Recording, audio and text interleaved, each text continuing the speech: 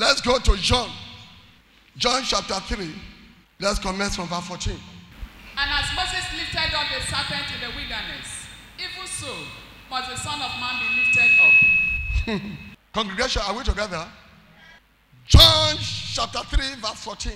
The word of God says, as Moses lifted up the bronze serpent in the wilderness. He said that is how Christians, that is how Jesus is lifted unto us.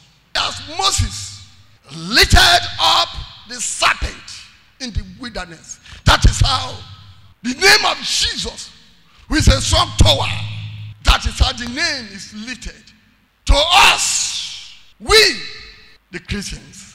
So, those that are watching us all over the world, I am charging you now that put your mind in order, because the church we are seeing is mindset. It's what? Mindset. Because the word of God says a time is coming. 2 women will be in the same meal. One will be taken. One will what? Be left. Why? Because of their mindset. So, the poison that we kill, the disease that we kill unbeliever, it cannot kill believer. Are you hearing me? The arrow that we kill unbeliever, that arrow cannot kill a believer. There's a big difference. Mark chapter 16, verse 17. And these signs shall follow them that believe. I will say, I claim it. I claim it. I will say, I believe. I believe. And this sign shall follow them that what? That believe. I will say, I believe. I believe. Yes. In my name. In my name.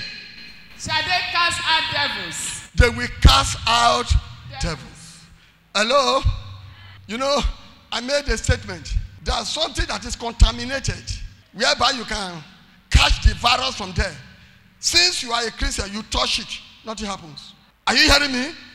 As you touch it, nothing what? Nothing happens. The meat you went about in the market, no, it contains the virus. But as you buy it in the name of Jesus, eat the meat, nothing will happen. The vegetable you bought in the market, people don't understand. Hello? Hello. Contaminated.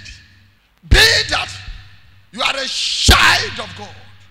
As you touch it, because the word of God says signs and wonder shall follow them that what? That believe. As you touch them, my brother, there is automatic solution. Power will nullify it. Are you hearing me? A power will nullify it. Go and eat it. Read on. They shall speak with new tongues. I will say new tongues. New tongues. They shall speak with what? With new tongue. God is telling me and you that we the Christians, with his followers, we have a protection. Divine protection. Divine protection. Yes?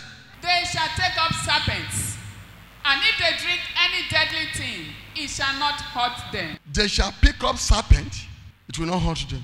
Deadly poison. I must say deadly poison. Deadly poisons. Deadly poisons. It shall not hurt them. Deadly poisons. Yes? They shall lay hands on the sick, and they shall recover. They shall lay hands on the sick, and they will do what? Recover. Brethren, put your faith in order. Put your faith in what? In order. Psalm 91. He said, 1,000 by this side, 10,000. He said, it is only your ears and your eyes you will use to see. It will not come to your tent because you are under protection. So, the church is not a ceremonial place. The church is not a social gathering.